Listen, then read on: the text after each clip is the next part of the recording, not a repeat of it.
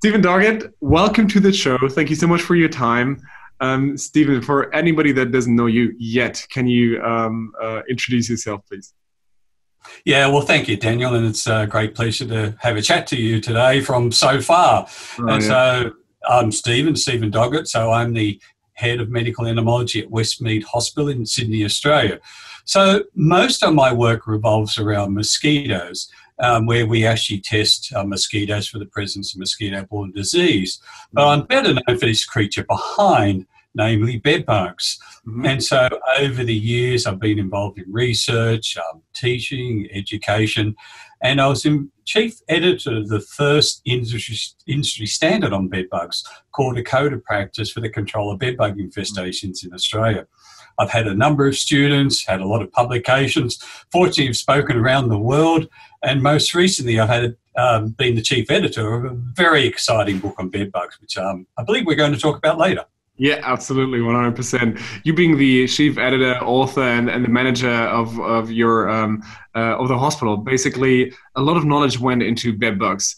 You found a funny correlation that really hit the nail on the current COVID situation, on something correlating between COVID and bedbug treatments and pest management. So, can you elaborate a little bit about that one, please? Well, one thing that did strike me was the similarities between how we control COVID, or how we prevent the disease, and bedbug management. And probably the best example of this is to look to see what the Taiwanese have done and see how their mitigation strategies for COVID very much parallel that with bedbugs. And so Taiwan's done a fantastic job at minimising their number of human cases. They've only had some 449 human cases and some 7 deaths, which are still very unfortunate, but compared to other nations like the US, with what are they up to? 3.2 million cases and 134,000 deaths. I mean, it's a stark contrast. And so what happened with Taiwan is, we go back to 2003, they had an outbreak of sudden acquired respiratory syndrome disease known as SARS, which is also a type of coronavirus like COVID. And they had some 70-odd deaths and some 300-odd people infected. And the health department and the government said, this isn't good enough. We want to protect our people. And so they immediately implemented a pandemic plan in case this happened in the future. And when they suddenly heard about this inkling of some mysterious disease appearing in Wuhan in China, the plan was immediately enacted. And it revolved around preparation. It involved increased surveillance, prompt action. And if we look at how successful Taiwan have been, so they were prepared. They started acting early. They initiated quarantine of travellers. They undertook enhanced surveillance. Very importantly, they worked together as a nation. The party politics were put aside. It was a bipartisan approach, and said, we're going to work together. We're going to step back and let the clinical people direct the control. They undertook factual messaging based on science and denounced misinformation and even, fake news. And of course, they wanted evidence-based solutions. And so many of these factors parallel what we do with quality bedbug control. So if we look at preparation, for example. So for those people who run hotels, motels, staff accommodation, essentially those who provide beds for others, they really should have a management plan in place. So that if bedbugs suddenly appear in their facility, then a management plan is turned on, it's enacted. And so back in 2011, I developed a management plan called I've forgotten the name of it. I'll think of it. So I developed a management plan back in 2011 called a bedbug management plan, bedbug management policy and procedural guide for accommodation providers. And so this management plan really had certain aspects. It basically defined who does what, so who had the tasks. It defined the procedures needed in terms of documentation. It defined the control process. And having a management plan in place, and a management plan is up to date, can help minimise the spread of bed bugs. So that's the parallel between COVID in terms of preparation. Most importantly, if bed bugs is detected, you want to get onto the problem quickly, because if you act early, the bed bugs are less likely to spread, and spread particularly in multiple occupancy dwellings like hotels and low-income housing. The Taiwanese enacted quarantine, so travellers coming back from China, they went into quarantine. And this is a case if we have a infected room with the bed bugs, and that the room has to be quarantined. Nobody should be allowed into the room, only those that have to go in for basically management. We need, like COVID, is to increase the amount of surveillance. So if you have a positive room, you inspect the adjoining rooms. If you're in a large accommodation block and you're getting a lot of bed bugs, there's no point just reacting to those that have been reported. You should go through and inspect every single room. And this is the key to COVID. And if we look at the most successful countries that have controlled COVID, it's the one that they haven't done they haven't done a little bit of testing. They've done lots of testing. So, for example, in Australia, for every positive case, there's been 190 tests. In China, it's about 1,000 tests. And if we look at, say, comparison, a country that's done very poor, like the US, there's only about 10 tests that have been done for every positive case. And this is inspired of President Trump saying that they've done a lot of testing. Yes, they have done a lot of testing, some 40 million tests, but it's tiny compared to what's needed to be, because you do a lot of testing to pick up those residual cases, those ones that haven't been detected. And they can be a source of infection for wider society. And it's the same with bed bugs. You want to pick up those rooms that haven't been detected, that haven't been uncovered, because then they become a source for other infections, infestations.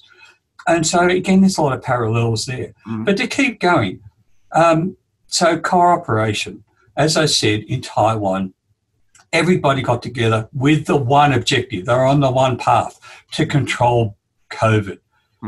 They didn't have politicians that said, free this state or free that state, or we don't want to wear masks. No, the society was united.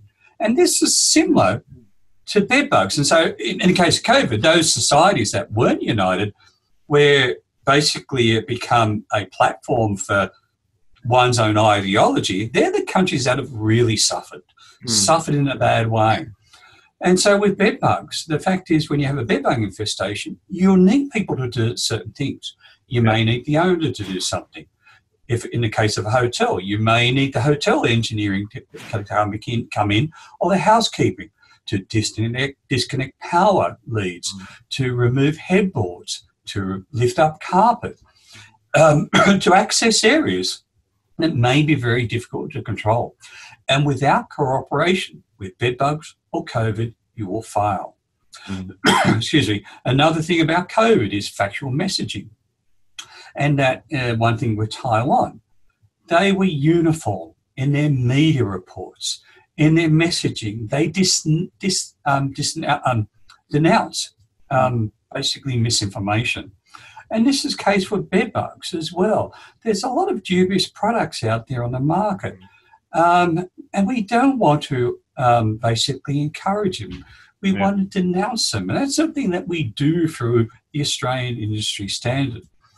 And by only having quality, evidence-based science, can we control bed bugs and can we control COVID? And so there's all these parallels between COVID mitigation and bedbug management that are just so obvious and so obvious to me. And there's one very important feature about the Taiwanese approach, that the approach did cost money initially. They had to spend quite a bit of money initially, but they've saved millions, if not billions, to the future. And the other key thing is that so many people who recover from COVID basically have chronic health problems, respiratory problems, heart disease, and they become a burden forevermore on the health system until they pass away, and they will die earlier. And so by spending quite a lot of money up front, you save a lot of money in the future. And a classic example of this was with a staff accommodation block that was attached to one of the major hospitals in Sydney, where bedbugs got into this facility, which had 320 rooms. If bedbugs were treated properly, it would have cost about 400 Australian dollars, so around 300 US. But they weren't treated. They were treated very badly, and bedbugs spread. And after 2 years, the decision was to inspect every single room and treat every single room that had bedbugs. And 10% of the rooms were found, which nobody knew had bedbugs. But this cost went from 400 Australian dollars to $40,000 to resolve. Oh my God. World Bank has said that the gross domestic product of the world will go down by $2 trillion. $2 trillion. No way. And if we all followed the lead of Taiwan, this amount would have been minuscule compared to that amount. I love it. And I think also as the chief editor of FOBMA magazine, I think you're going to write about that, I think, right? So people Indeed. be in touch Indeed. following you. Cool. So, as you mentioned, I'm the chief editor of the Fayette magazine, which I've been doing since January last year. And every issue, I write quite a few articles. And I've written a few articles about bed bugs and other articles. And indeed, this will be written into a story. In fact, I've completed the story. And in fact, I'm actually compiling this issue right now, pretty much as we speak, or in between when we speak. So who has not subscribed yet should definitely Google FOBMA and get a subscription ready. Another thing, Stephen, that you mentioned to me that I would love to speak about is how COVID and the impact of bedbugs will change society. So that's a really interesting topic and a thesis that I would love to learn more about. So you're saying how bedbugs will change in society following the COVID pandemic. And to answer that, and so often when we wish to answer a question, it's often best to look at history and see what happened in the lead up to the bedbug resurgence. So what happened with the bedbug resurgence? We believe that the modern bedbug, for want of a better term, it's the same species. The difference is that modern strains are highly resistant to the insecticides that we have out there. But we believe these modern bedbugs probably evolved in Africa. And we think that for a couple of reasons. One is that there's two species involved in the resurgence. And this is what is really strange. Most emerging issues involves one pest, one virion. It doesn't involve two at the same time.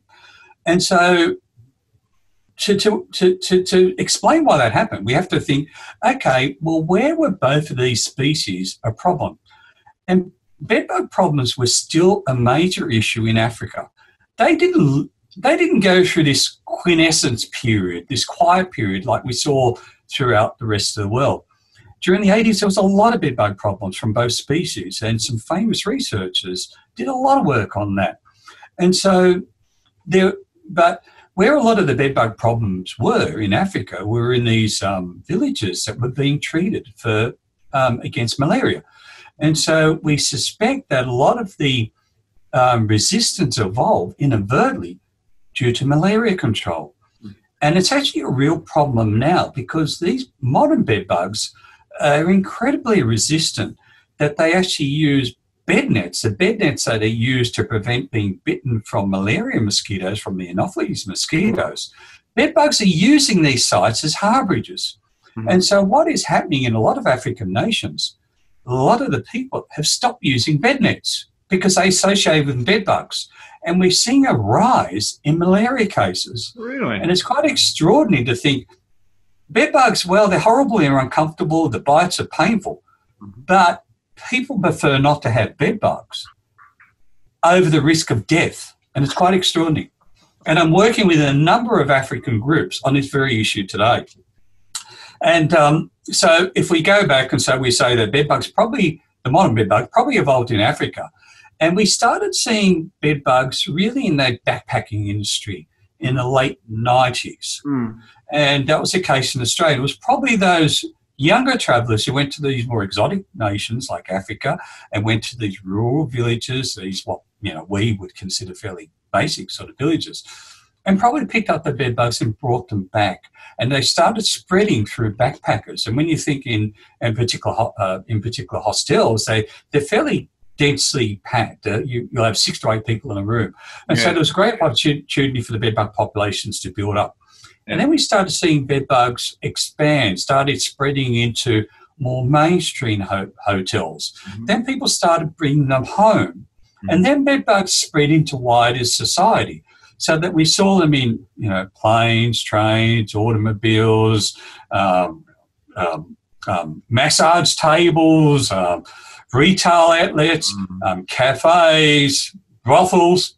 I've never seen them there. You may have, Daniel, I don't know. But they spread into wide society. And what was the tragic part is that they got into low-income housing, into the very group that don't have the fiscal resources to pay for control, and sometimes even the cognitive awareness to know that bed bugs were a problem. And so often we saw infestations explode, and we often saw these super infestations involving tens of thousands of bed bugs. And when we see that happening within apartment complexes, what happens is the bed bugs spread. And we've seen apartment complexes with 20% of rooms infested. In the US, in some cases, it's 100% of rooms. So to come back to what we see in the future, well, what we're seeing now is people aren't travelling. We're seeing hotels in lockdown and without guests. So, yes, there was bed bugs present in hotels, but we've seen a decline of bed bugs in hotels. They're not as common as what they used to be. And because there hasn't been the guests, there's a good chance a lot of the bed bugs will just naturally die out. So a bed bug will live for about 5 months at 22 degrees Celsius without a blood meal. But that's the extreme. Most of the population will die off before then. If the hotel is in a cold climate and all air conditioning is turned off, which is likely, then they can live much longer. But we're no doubt going to see a decline in bed bugs in hotels because people aren't going to hotels and travelling. We'll see a decline in bed bugs in people's homes and public transport and that sort of situation. The worrying aspect is that a lot of pest controllers have not been able to get into social housing because of fear of COVID. And we could well expect bed bug problems to become much worse in social housing. And they've become the reservoir for bed bugs in wider society. So I'm expecting we'll see a decline in bed bug numbers, but they'll come back again without a question. In a bigger extreme. Interesting. Time will tell, but they'll be more concentrated in low-income housing, much bigger. But we may see a more rapid spread to wider society than what we did early on at the start of the bedbug resurgence.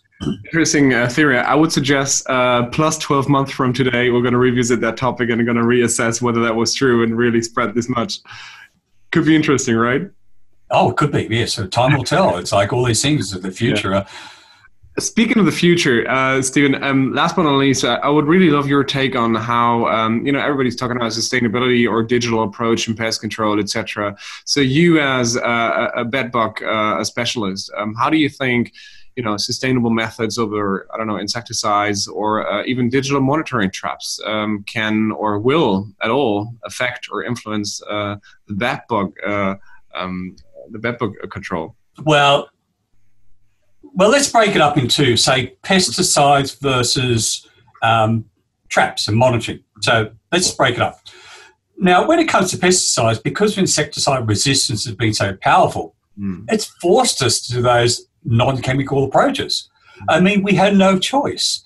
And I still think vacuuming, to me, is the best option for bedbug control. You can buy quite a cheap vacuum and really rapidly reduce the bedbug population. You probably won't control it unless it's a small population, but you can reduce the biomass in the infestation very rapidly. And the key things is you want to vacuum ideally with plastic hoses. You can run hot water through to control them.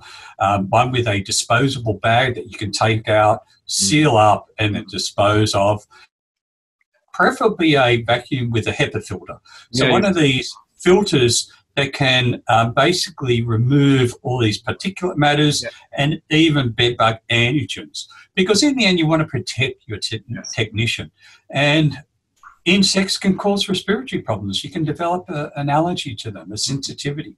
And so we need to protect the workers. And it's very important that we do. And so if we look at the more, the less toxic chemicals around at the moment, well, obviously the desiccant dusts. And desiccant dusts vary quite a lot.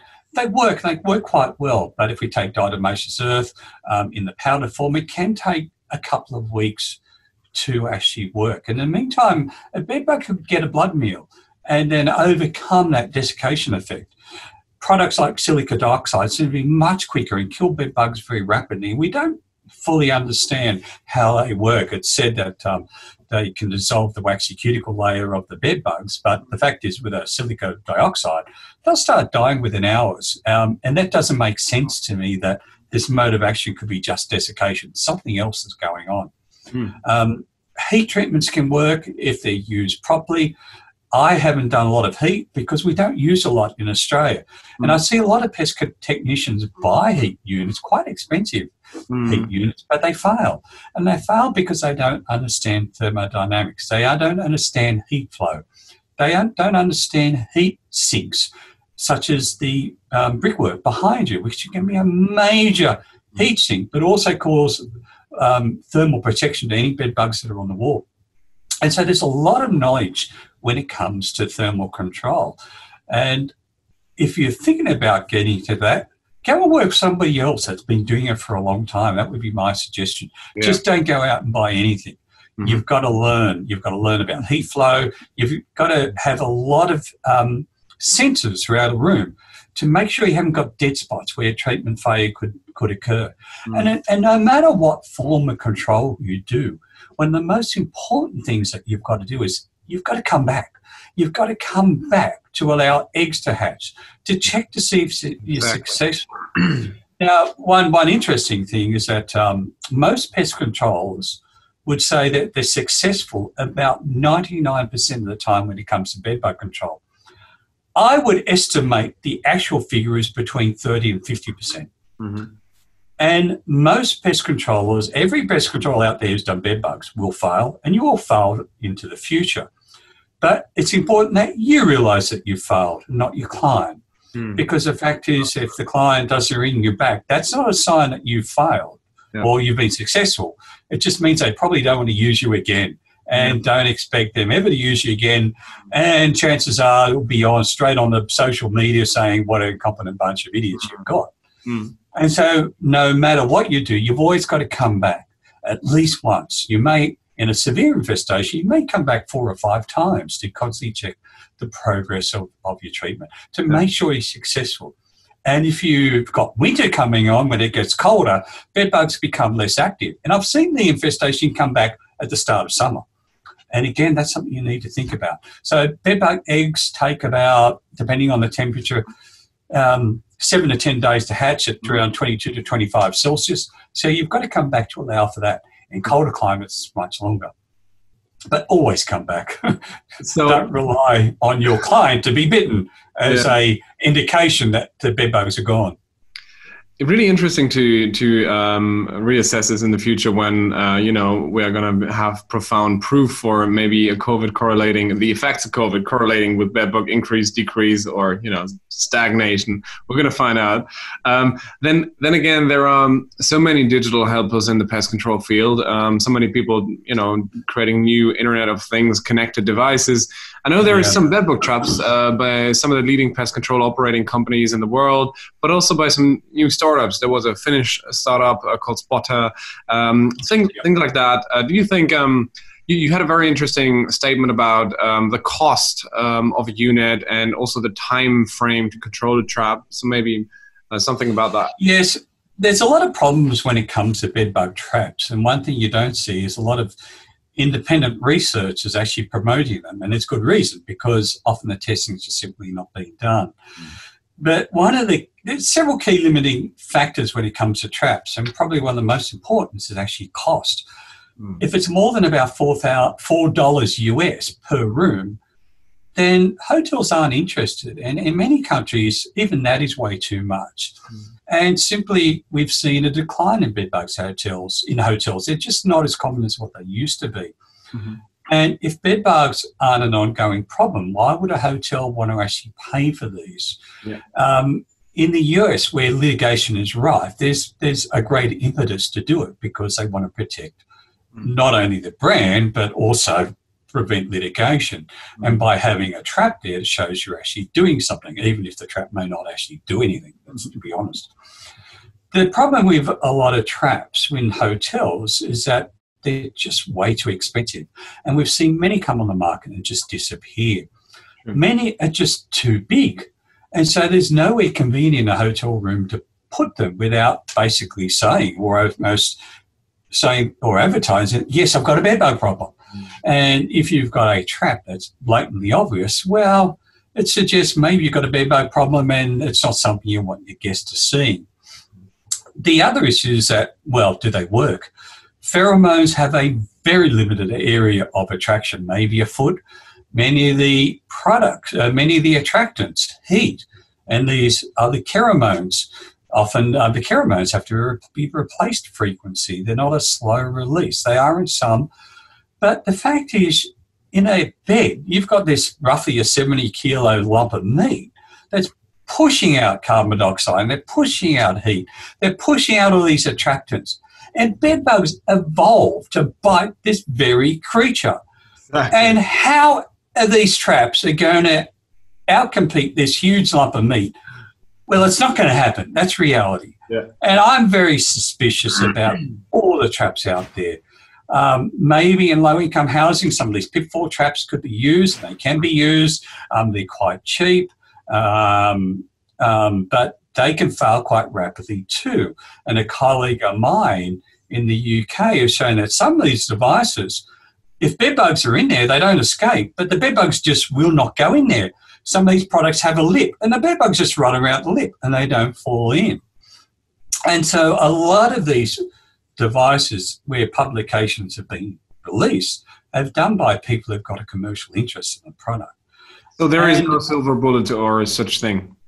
Oh, no. And I remember testing some of these devices some years ago when I was testing another product and found that as soon as you got a little bit of accumulation of dirt, even after a week, the bed bugs would start climbing out. And it's a problem. And so when it comes to bed bugs, all these new products, and we've seen these new products on it, I sort of roll my eyes, and I tend not to even put them in the Fayetteville magazine, because I prefer to stick to one thing about the Fayetteville magazine is we're not out to make money. We want to have quality information. That's so different to every pest control publication on the market. We want quality. Who cares if it makes money? I'm doing it voluntary, so I don't need to make money. That'd be nice, but, you know. Not really. But and so I just want this as a journal aimed at the upper end of the market, the technical managers, the leaders of the industry, to provide quality information to them. And so our articles are much bigger, they're much broader, there's fewer of them, but it's not full of adverts. And I don't want to put new products in there unless there's something interesting. But having said that, the idea of a trap where there's 24/7, which sends an alert back to whoever, probably housekeeping would be best, is a great idea. I mean, it's a fantastic. In fact, I've wrote in the past about the benefits of it. But reality and a great idea are two completely different things, sadly, Daniel. I agree with you. And it always depends on the value calculation, and whether the value calculation shows then that the budget is not at all matching the device. Then we have a spread that is not yet matched. To be discussed in the near future when more innovation is gonna hit the market. Stephen, thank you so much. Can you tell us something and show us maybe the book you've written? Well, I have several books. So the first one, and because there's a bit of a reflection here, I'll try to hold it up. So this was like a help guide that I produced around 7 years ago. Do you have bed bugs?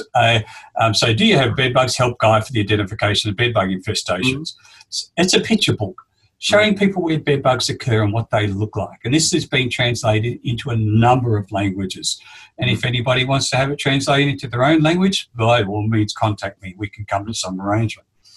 The other book that came out last year is Advances in the Biology and Management of Modern Bed Bugs. So I'm the chief editor, was my baby, and I worked very closely with two terrific colleagues and two icons in the industry, Professor Dinny Miller, who's one of the great legends in the US and a wonderful, wonderful character and a beautiful person, and the fantastic Professor Chow Yang Lee, really the leading person in the urban pest control research area in Asia. And sadly, they just lost him because he moved to the US. And this particular book, it's over 400 pages. There's some 48 chapters, some over 60 authors from 13 different nations across the world. Wow. There's 8 main sections. So this is actually the first academic book for 50 years. Now, I say academic because it is academic in nature, in that the literature was reviewed, but the book is written in very easy to read format. And so pretty much all the book can be read by anybody with any experience. And there's only, I think, 3 chapters that are very technical. But there's 8 main chapters. There's bed bugs through history. We focus on the bed bug resurgence, where we look at what's happened with the bed bug resurgence across the major continents around the world. There's information here that's never been seen before. There's sections of bed bugs biology, bed bug control in specific situations, bed bugs in the law, and bed bugs in the future. And this was written before COVID, so COVID wasn't factored into this. And this has put a spanner in our chapter, sadly. But we've got the icons of the industry, you know, the experts in the world are in this book. And it's not in this book, right? So we can put the link in the description, and everybody wants to get it. Follow the link, please. Yeah, sadly it was quite expensive, ridiculously expensive, and I'm hoping it's a bit cheaper these days, and widely the publisher will reduce the price. But yeah, but I'm very proud of the book. It took 4 years to produce. There's a lot of work, and there's information that'll be used there, relevant for the industry as a whole when it comes to bedbug management, really for decades to come. Yeah. Superb. So, Stephen, thank you so much for all the things we discussed. I mean, especially the correlation between bedbugs and COVID. Really interesting stuff there. We're going to revisit that again, and you stay safe and sound. Thank you so much. And if anybody wants to look at the Fayettman magazine, it costs you a whole $0 except for your time on the internet. If you go to www.fayettman.org. Sorry, I'll get that right. Sorry, if you want to, yeah. So if anybody wants to read the Fayettman magazine, it costs you absolutely nothing. It's free. You go to www.fayettman, that's FAOPMA.com. The last issue is not on the website at the moment because the website's going through a major revision. But if anybody wants to email Daniel to be put on the list, he can pass your contact on to me. Absolutely. And I'll email you when the next one will be out, because we've got another one coming out about 2 to 3 weeks. And Fayettman, very excitingly, is about to announce a virtual conference late in the year on 18th and 19th of November, focusing on how you, the pest controller and the pest control company, can survive and overcome the problems associated with Fayettman. So it's surviving beyond Fayettman. So it's one of the most exciting programs I've ever seen. I'm actually on the organising committee, and it's a great honour to work with some fantastic people. And we're actually finalising the program now and hoping to advertise that, and we will advertise it in the next issue. So keep an eye out for that, Daniel. We will. It's a must-see event, I think, and we're going to put all the links in the description so people follow Stephen, really the guy for bed bugs and much more innovation in pest control. So thank you so much, Stephen, again. So thanks, Daniel, for giving me the opportunity to speak to everybody. And to everybody, best wishes. I hope this all gets over soon, and I hope we can sort of meet face to face. There's so many colleagues out there. I just want to give a hug because I haven't seen them, and fortunately, they're all survived, and my family's so far so good. But with the COVID situation getting worse daily, I mean, it's just terrifying. So to all of you, good luck to the future, and I hope to see you all in person.